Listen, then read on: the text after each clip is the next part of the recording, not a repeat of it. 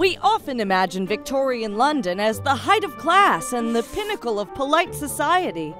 But the truth is, there was something undeniable wafting through even the fanciest neighborhoods in the summer of 1858. The city stank. For decades, a steady stream of raw sewage seeped from the old sewers directly into the River Thames, which runs right through the City of London. As you might imagine, this was not good. It basically turned the river into a massive, noxious, open sewer with pale brown water and all sorts of unspeakable things floating in it, including lots and lots of human poop. Newfangled flushable toilets made the problem even worse. Combine that with a colossal increase in the city's population, and suddenly London's icky issue was becoming too much to bear. That's when the summer of 1858 hit, and the putrid problem reached a tipping point. That summer, a huge heat wave descended on the city, scorching it relentlessly for 2 full months. The sweltering heat caused all the waste in the river to ferment, which made all that sludge, sewage, and other sickening stuff smell even worse. London press called it the Great Stink and wrote article after article describing in disgusting detail just how smelly the situation was. And it wasn't just the odor that had people in a tizzy.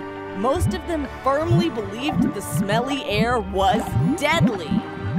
You see, in those days, most people still believed that all diseases were spread from person to person by bad air.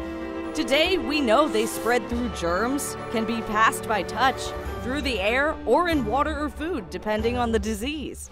London had already dealt with a series of cholera outbreaks in recent years, so all that rotten air had Londoners scared stiff that the Great Stink meant a great plague was looming.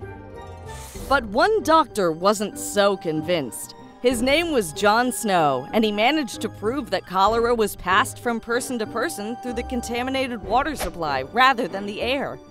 Apparently, he knew something. Sadly, no one really listened to him, and almost everyone continued to fear they would catch cholera from the bad air wafting off the river.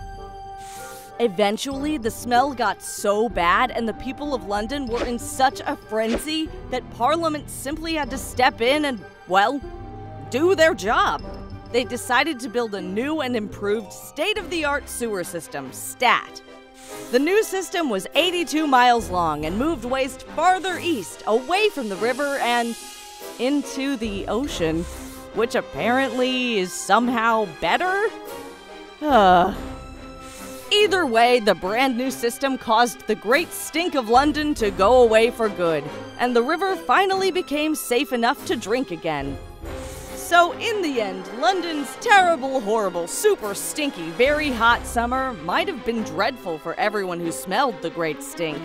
But it led to a healthier city, half-decent drinking water, and most importantly, a river that wasn't full of poop.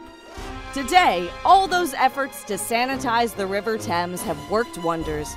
The river that used to be an open sewer is now considered one of the cleanest rivers in the world. Talk about a glow-up!